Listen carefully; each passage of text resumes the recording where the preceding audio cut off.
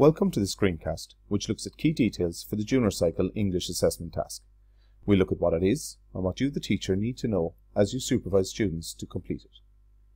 The assessment task is linked very clearly to the collection of texts. In the collection, students have a chance to celebrate their achievements as creators of texts. In the assessment task, students are asked to reflect on their growing awareness of the writing process. The task asks students to pause, to think, talk, and then write about some of the texts they've created and the experiences they've had of writing. The assessment task is one of the check-in moments our students encounter during their Junior Cycle English learning journey. It takes place after the second classroom-based assessment. Students must complete classroom-based assessment 2, the collection of the students' texts, before completing the assessment task.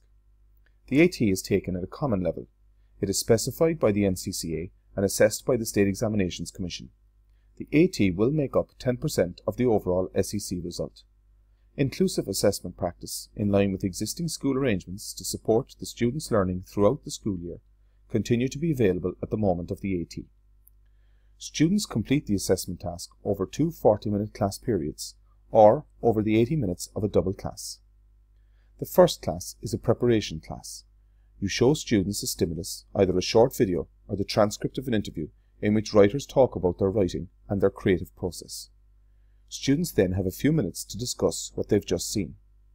The point of the stimulus is to get students thinking and talking about their own writing. They might see some similarities between their own experiences and what's outlined in the stimulus, but equally they might say, "That's not me. That's not how I approached creating my texts." Essentially what matters here is that the stimulus prompts students to think and to talk in a specific way about their own texts and their own writing process. We then give students the booklets. Give them the prompts for Section B, which won't be printed in the booklet. We will have to get these on the homepage for Junior Cycle English on curriculumonline.ie, and then give students time to think. In the preparation class and the second class, students will have the two best texts they've written in front of them to refer to, quote from, and consult as they complete the task. If they find it helpful, students can also have any previous drafts and any reflections or reflection notes they previously wrote about these two texts with them. In the second class, students complete the booklet whilst you supervise. Following the completion of the task, students ensure they have labelled their answer booklets clearly, and the teacher follows established school procedures for submitting materials to the State Examinations Commission. So what does the booklet ask them to do? In Section A, students write in the titles and genres of their two best texts. They select a short paragraph, passage or verse from one text and transcribe it into the booklet. Then they reflect on the short sample of their writing, either identifying two features in their paragraph, passage or verse, which make it typical of the genre, or identifying a specific change they made while they were writing this text and discussing how that change made the text better. Each student's answers will be unique to that student, because each student will be writing about their own writing and specific features they can see in their own text. In Section B, students write about their experiences of the writing process. There will be 4 prompts available on curriculumonline.ie, and students select and respond to 2 of them. These Section B prompts may change from year to year, but they will always be based on the specified learning outcomes, which are the focus of the collection of the students' texts. Again, students' answers are specific to their own texts and to their own personal experiences. The completed booklets are the only thing that is returned to the SEC. Before the assessment task, all materials will be prominently located on the curriculumonline.ie landing page for English. Booklets will arrive in schools the week before the assessment task.